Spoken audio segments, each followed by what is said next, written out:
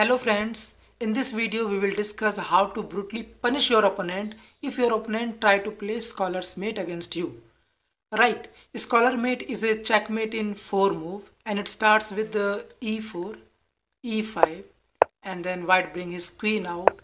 Let's suppose black develop his knight, then bishop out, and if black try to attack the queen with the knight, that's a huge blunder and you can see the engine, it's a mate in 1. So this is the trap and it's checkmate in just 4 moves. This is called scholar's mate. So in this video we will discuss how to brutally punish white, your opponent, if they try to play scholar's mate against you. Let's flip the board. So game starts with e4, black play e5, then queen comes out. At this point white is threatening two things, to take on this and preparing for the scholar's mate. So we should defend this with our knight, right? That's a good move. Then bishop comes out and now it's a mate in 1 thread, right, on f7 pawn. So we have to block the queen. g6 is the best move here, and please remember this, whenever your opponent try to attack, aggressive play, first you need to defend well, right? So we have defended well, then queen might go to f3. Now again there is a threat of mate in 1, right? So we have to block the queen. We can also block the queen, we can also play some moves like queen to e7 or f6, right? But that's a passive move and that will block our bishop, knight and bishop to develop. So the best move here is to block the queen with the knight. And you can see this knight is pinned by the queen. Now at this point, white has many ideas to remove this knight or to go for some attacking plans, right? These plans are like g4, playing g4, or moving queen to, what is this called, b3, or some queens to c3, right? Some idea like c3, right? These are the ideas. So let's suppose if white plays g4. So you can see the engine, it's a blunder. It's a blunder because now black has a chance to attack on the queen at the same time with the c2 pawn and trying to create a fork here, right? So that's why it's a blunder by white. But suppose if black didn't focus there and he plays some moves like g7, then you can see it's a inaccuracy, a mistake. But if white play g5 and if black move his knight, that will be huge blunder because now the only defender was the knight, and moving knight is a huge blunder. Now it's a mate in 1, right? So remember this, don't move this knight. Instead of moving this knight, black should try to attack the queen, right, in this way. So queen is attacked, queen must, not just queen is under attack, but the c2 pawn is also under attack. So queen might go to d1, and if queen go to d1, we will take this free pawn with the knight, and if white try to attack the knight, can grab this free pawn. If bishop takes this, queens come out, and look at this, is already better for black, -9, right? So this is a knight trap. So when your opponent plays some moves like g4, instead of playing bishop to g7, we can directly attack. This is the original plan, to attack on many cases, right, at the same time. So the best move is to play the knight d4. Now queen is under attack. Here 2-3 possibilities for queen to move. One of the possibilities is to move to g3 and trying to create an attack on the e5 pawn with a check and forking the knight. Also he can defend this pawn with a move like d3 or c3, right? Queen to c3 and queen to d3. These are the moves. Let's suppose white goes for queen to g3, and if white goes for queen to g3, black can easily grab this pawn. Black can do anything, but black can easily grab this pawn. Let's suppose he grab, there is a check, then he win the rook, right? And if white give a check, then black should defend the check, block the check with the queen. And white will not take this pawn, because taking this pawn will be a huge blunder, because black can take this pawn attacking the rook, the pawn, the bishop. There is a check there also, right? So there is a huge attack by black. So the white will not do that, right? So and it's already better for black, -8. So queen to g3 is not a good move either, right? Let's suppose queen goes for d3. That's a good move, right? And if queen goes to d3, you can see this is a free pawn and black can grab this. But we are here to brutally punish white. So we must open the center. We are opening this bishop, right? So we have played d5. Then he will take the d5 and then bishop comes out. And you can see the black pieces are more active. This is tremendously active. This bishop can come over here attacking the queen, right? So this is a great move. Great attacking plan, and it's already better for black. So queen to d3 is also not a good move. What if queen goes for something like c3? Then this knight can take on e4. Again there is an attack on queen. Queen will move something like there. Then black can give a support to the knight here, right? And this bishop can't take this because queen can take, and there is a attack on the rook also, right?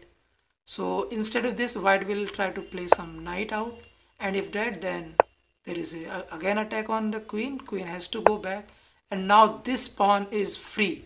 Now black can easily grab this and create a fork and win the rook, right? So this is good. Queen c3 is not a great move. It's a blunder. You can easily see it's -9, -10, right?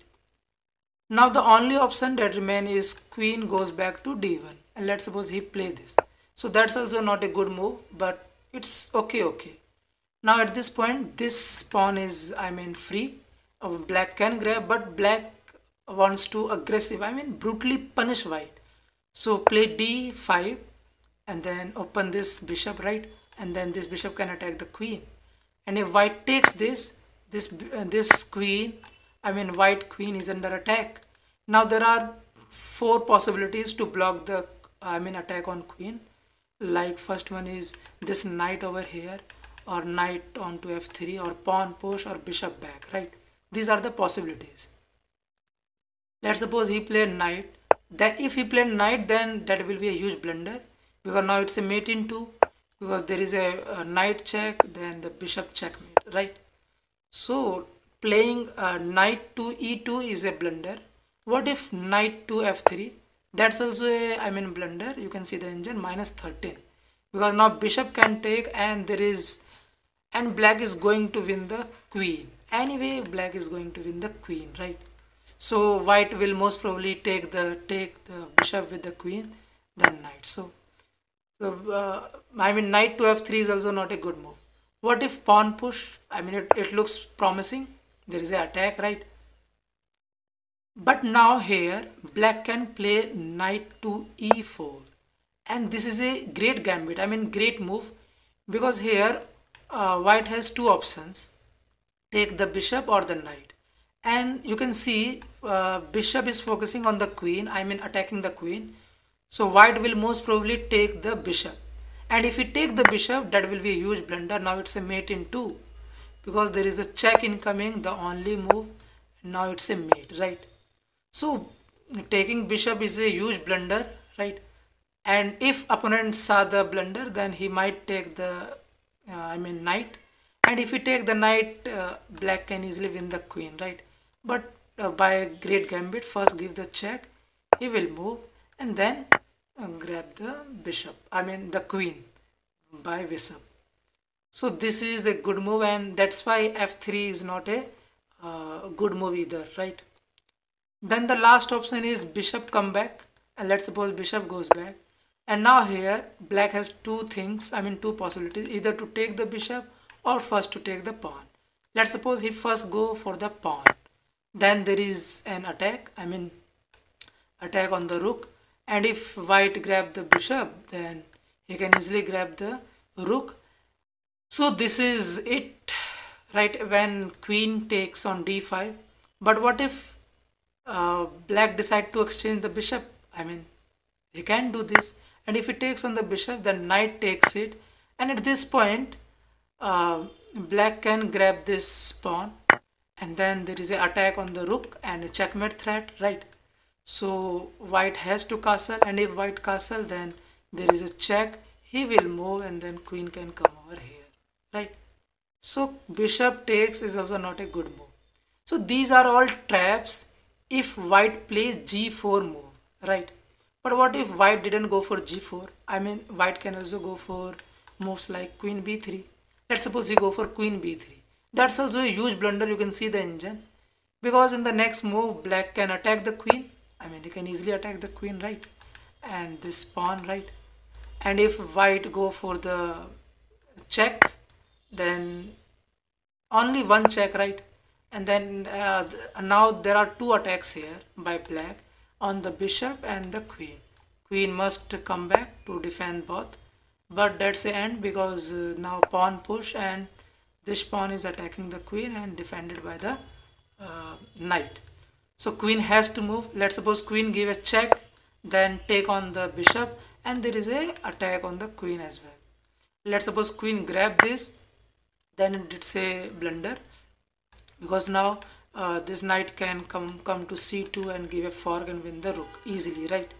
So that's why queen to c5 maybe not the best move, right?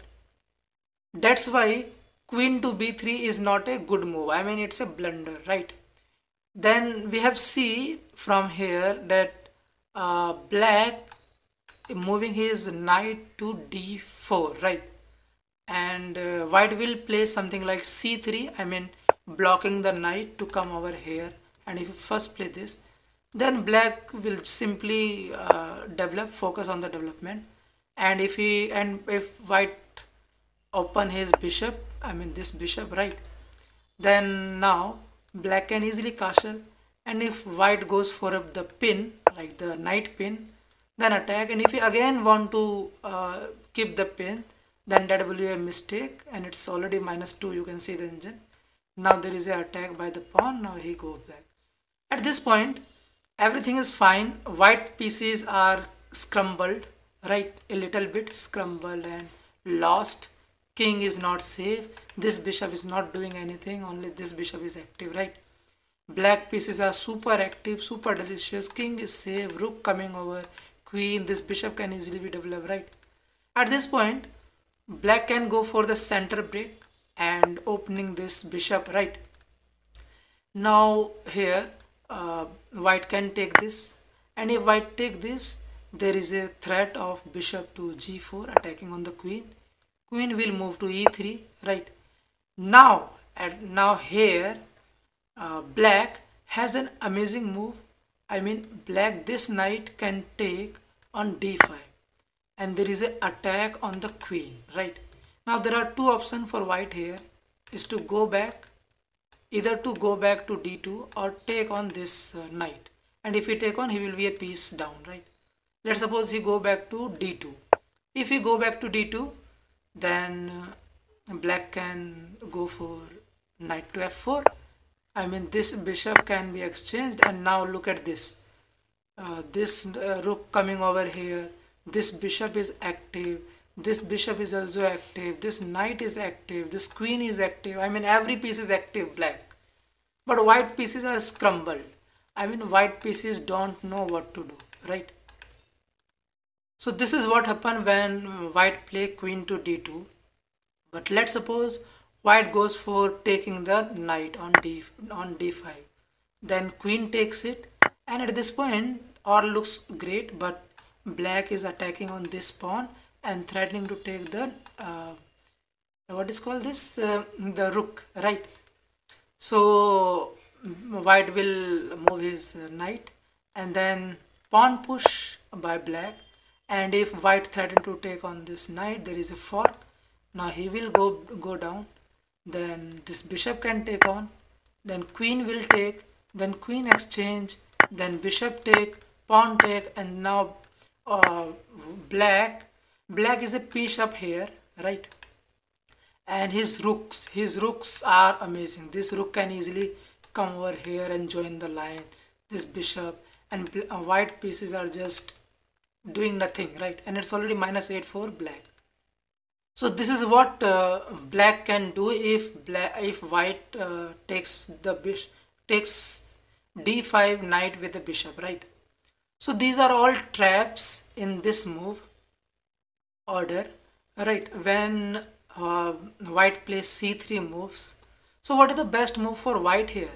White can focus on the development, I mean knight to e2. Then black also focus on the development, and then he will most probably play d3, I mean the opening of the bishop, right?